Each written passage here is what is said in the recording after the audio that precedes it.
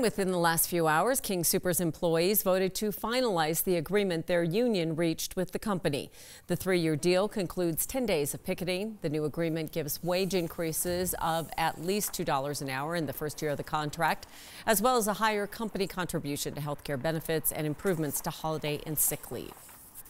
We should be able to live on what we're getting, through this contract. If in the future they want more, I'll leave that up to them. But right now, I think it's a good contract. The new contract also calls for 500 new full-time positions to be added within 90 days of the agreement being ratified.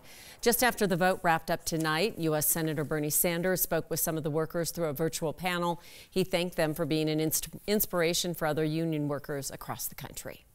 People are going to say, you know what? When we get united, when we join a union, when we're prepared to negotiate for real benefits, we can win this thing. And that's the role that you guys are playing nationally. King Soopers employees in the Colorado Springs area are set to vote on their contract agreement on Wednesday.